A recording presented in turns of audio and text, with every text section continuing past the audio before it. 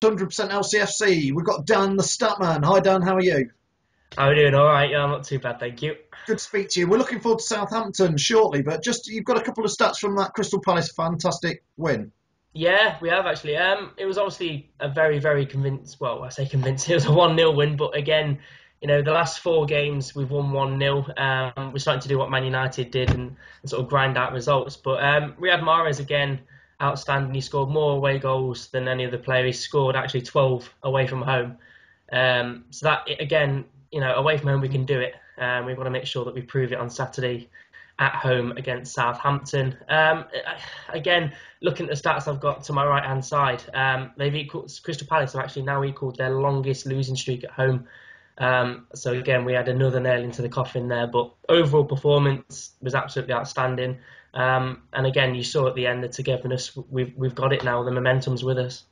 It was like at the end of the game, it was as though the pennies suddenly dropped. The fans were singing for like 20, 30 minutes afterwards. Yeah. Literally wouldn't leave the ground. It was an amazing sight. And you suddenly, I think things have changed after the Palace game, haven't they?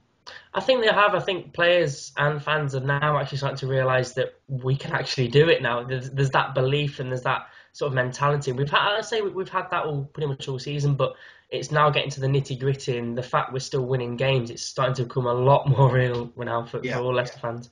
So that brings us, the match is on Sunday. It's a 1:30 kickoff. You've got a few stats pre-match for us, Dan. Yeah, we've won 12 at home against Southampton. They've only won 7 at the King Power.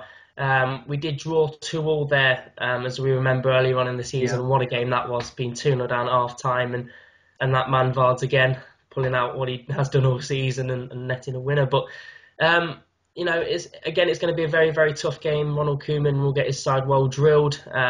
We seem to do okay against Southampton at home. I think we've only lost 1 of the last 5 at home to Southampton. So that dates back for 10, 15 years. But it's going to be a difficult game. And it's one that I'm sure we'll be relishing. It's just whether that international break may have stopped the momentum a little bit, but it remains to be seen. Yeah, I mean, we're all looking forward to it on Sunday. Southampton are a bit of a Jekyll and Hyde side, aren't they? They can, which team's going to turn up and play us on Sunday? I think that's the thing. I think because we're in front of the Sky Sports cameras, there's an added pressure there to perform. And sort of going back, we've never really done that well under the Sky Sports cameras. I don't know what it may be, but hopefully, fingers crossed, we can carry on and really push and get the 3 points. But it's going to be a tough game. Are you starting to feel nervous? I don't want to say anything. Again, it's a bit of both. It's a mixture of both. The nerves are there, but they're good nerves because I just want to make sure that we carry on from where we left off. Yeah. I went down and had a meeting last week with the guys from Arsenal Fan TV and Redmen TV, and all these people are saying, you're going to do it now, and I'm sort of like, no. I think you're just trying to wind us up by saying that. Don't say anything. Just look forward to the Southampton game and see how that goes. Have you got a little score prediction for us, Dan? Tough game. Again, I fancy the draw. I always like to sit on the fence. So if we do win, there's no expectation there. 2-2 goals in the game. And who do you think will score? Again, I can't look any further than Vardy, because he's 2-2 for England. And I fancy Wes Morgan.